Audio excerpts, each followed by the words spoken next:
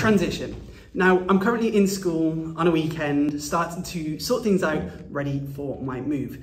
And it's made me think about moving and transition. At the end of the year, there are so many different things to do: reports, assessments, making sure that you've uploaded the reports, moderation, all these different things. And then all of a sudden you get to the end of those and you still have another thing that you have to do before the end of the year, and that is transition. As a result, it can be quite nerve-wracking. You're meeting new children, but remember that they are also meeting you, and that can be quite nerve-wracking for them. So hopefully in this video I can share some different tips, but then also some different activity ideas that you might want to do with your class to try and make things nice and easy. Now, I'm trying to make this as quick as possible, so let's delve straight into some of the tips. Now, when it comes to transition, essentially what you've got to try and do is only a few things. The children need to try and get to know you. You want to get to know the children. The children should come away with a bit of insight of what the year ahead is so that they feel a little less nervous. And then also it might be nice for you to have some things so that the children come into a classroom that is set up with things that they have created. So you might want to do some different activities where the children have created things for displays.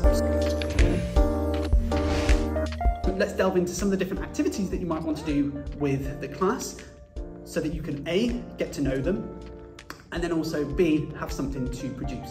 Let's start off with some get to know you games. So introduce a friend. This is a nice easy one where I've got little Jimmy here.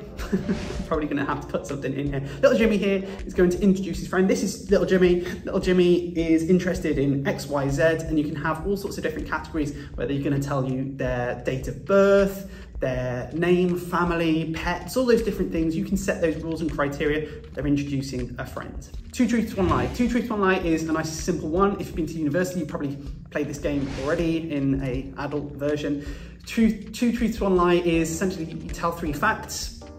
2 of them are true, 1 of them's a lie. You have to pick out what that lie is. It's a nice easy one to go around the class and to try and pick those out. And this can last a really long time actually, this game. So that's brilliant. Next one is dice orientated, and you can say I am happy when, nervous when, excited when, all those different things, and you can have them labeled to a dice. So 1 is I am happy when, 2 is I am nervous when. You roll a dice, I am happy when, the children talk about when they're happy, those different scenarios. We go around the class. Again, that's a nice activity that gets you to know the children, but can take a while, and yeah, it's just nice and straightforward. What would you do?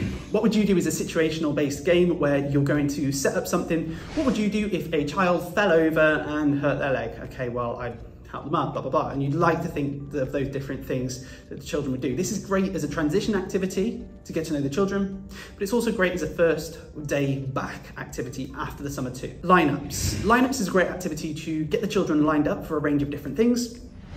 So you might get them to line up in age order, you might get them to line up in location order or in alphabetical order. Those different things, it's nice and fun, nice and interactive, especially now it's less socially distanced.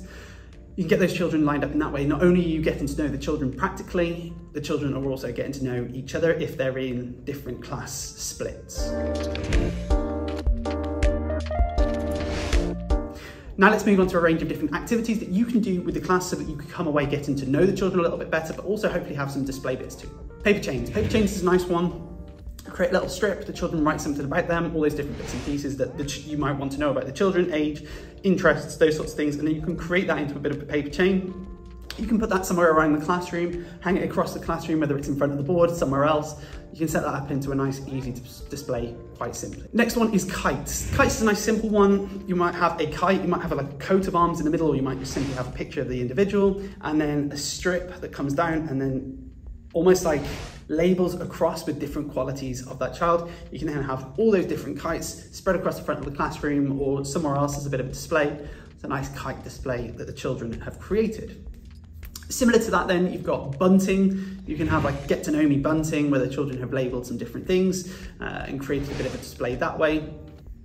Again, you could have half portraits / portraits where the children have created a portrait of themselves. What's nice about this, typically in that first week, I will take photos of the children, and those are always used for different things such as targets, and you see a wire work display behind me here. I'll put the photos of the different children up there. What's nice about having those portraits is that you can then shrink those down and create copies. So rather than having photos, you can have those portraits, which is again lovely because it's the children's work there too. So one really nice thing to do during transition day is having a box like this. And this can be like a questions box. So if the children have any questions about things that they want to know for the year ahead, they can just anonymously or with a name, depends, it's up to you, put those questions in there, and then towards the end of that transition day or hour, however long your school run it, pull those different questions out and answer those about the year group, which is lovely. Online activities. Some classes will choose to do online activities. I'm going to get rid of this box. It completely depends. My school is quite digital, so I know that online transition activities can be really powerful.